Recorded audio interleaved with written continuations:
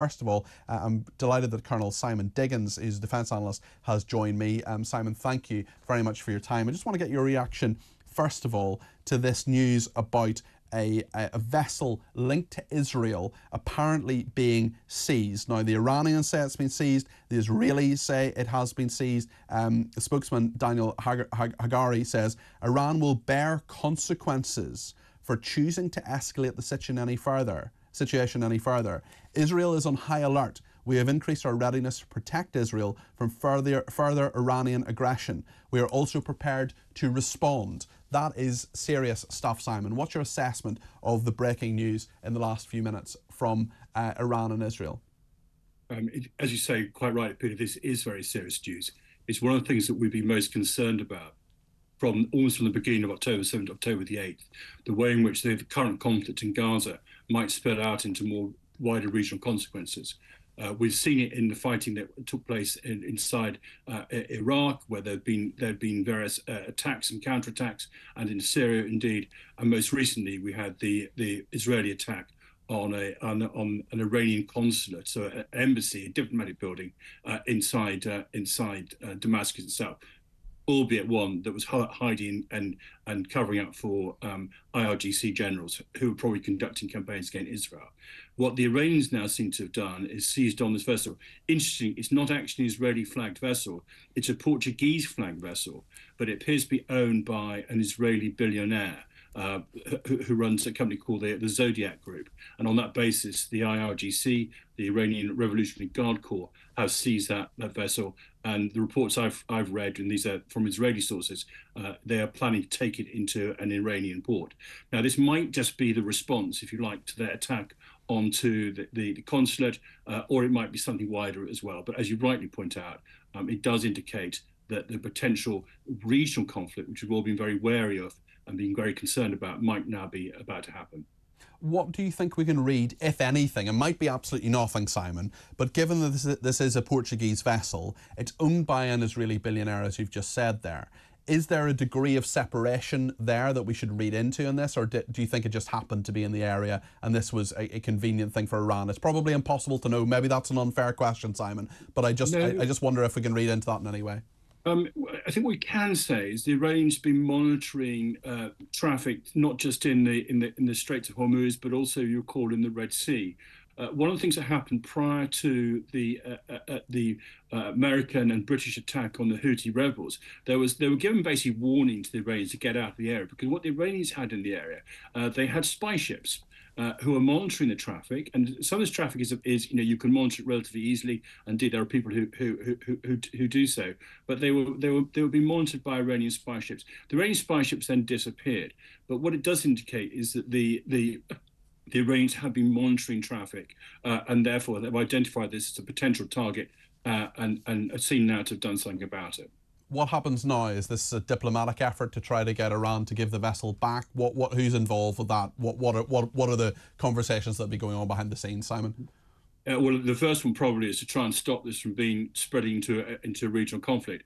And interesting, people like the Americans have through, as they say, the usual channels, have been trying to ensure this does not turn into a wider diplomatic attack.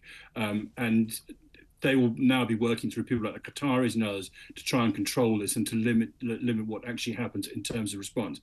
How much influence the Americans actually have, though, either over the Iranians, which is always going to be indirect, or even over the Israelis, is very moot.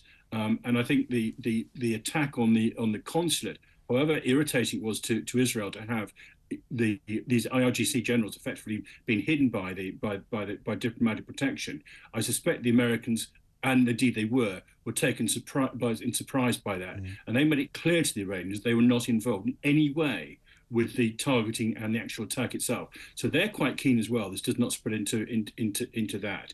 So I think it's now, as you say, a matter of negotiations, back-channel conversations through people like the Qataris, other people who are talking to both sides, the Emiratis, the Omanis, people like that, who have got open conversations with Israel and also have open conversations with the Iranians, and see whether they can negotiate a peaceful solution to this. Because one of the things the Iranians are threatened to do is to close the Strait of Hormuz. And that would be disastrous in terms of world trade. Whatever we lost in terms of the closing of the Red Sea, you can by a factor the effect of closing the Straits of Hormuz, which would be very easy to do. There does need to be that sense of free movement in the Straits of Hormuz. That is a threat.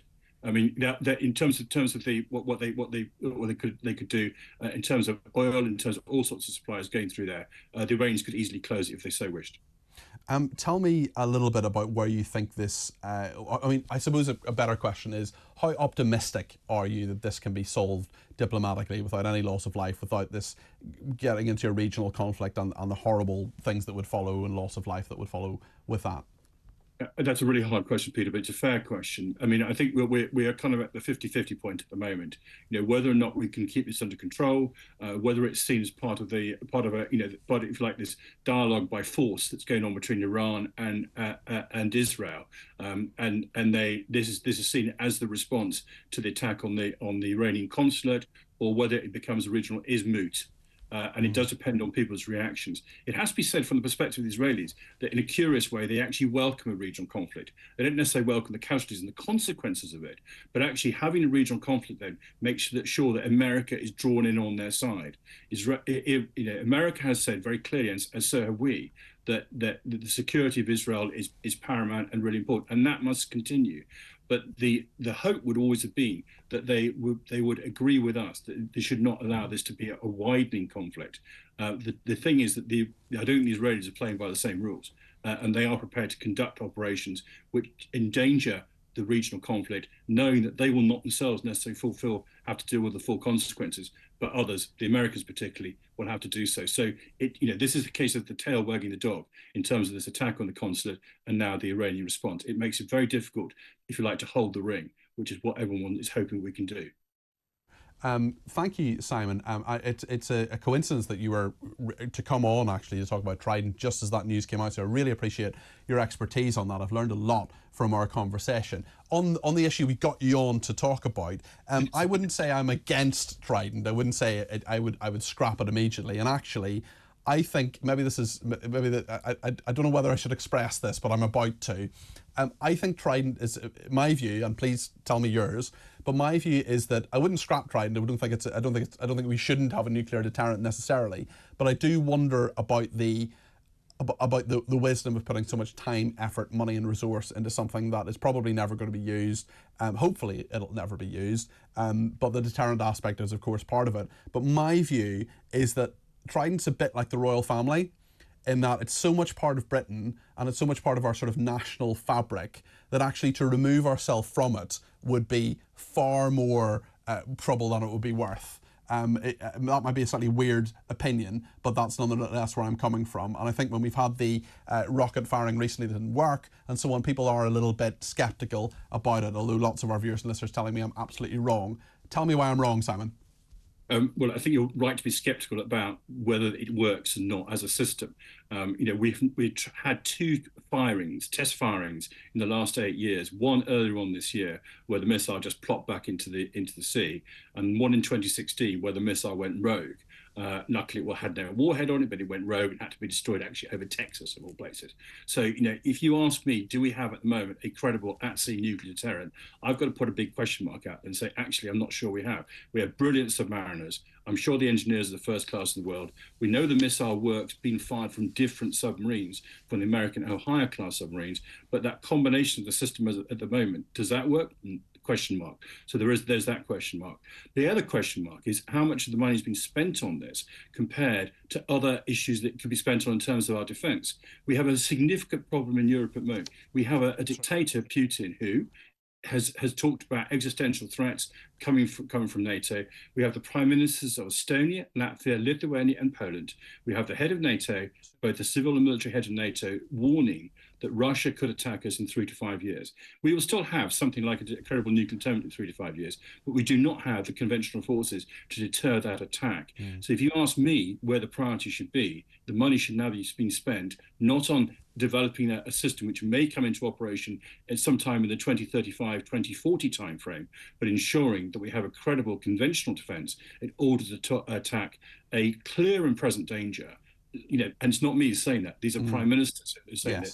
clear as the present danger from Russia. And the person who's probably going to be the Prime Minister, Keir Starmer, as well. He was in Barrow-in-Furness.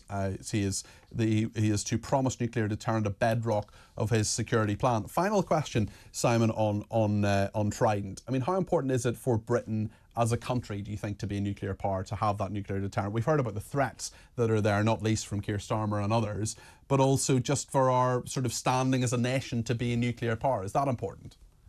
I mean, the whole essence about the nuclear deterrent is essentially psychological. I mean, you go back to the origins of it right at the very beginning.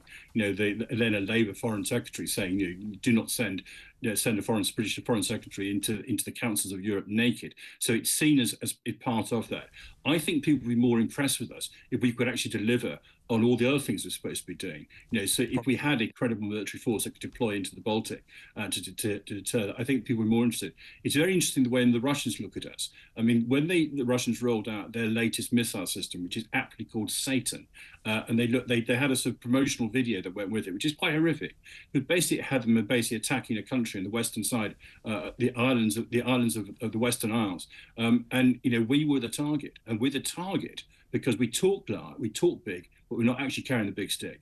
Now, we need that big stick. And Keir Starmer, actually, while he talked about having the nuclear deterrent, said absolutely nothing about conventional defence. Both he and the Tory party are basically saying the same thing, 2.5% when they can get the money to do that. Not good enough, simply not good enough. Simon, thank you. I've learned a lot from this interview. I think you're my favourite guest today. Thank you very much indeed, Colonel. Thank you. You're very kind. Colonel Simon Diggins there.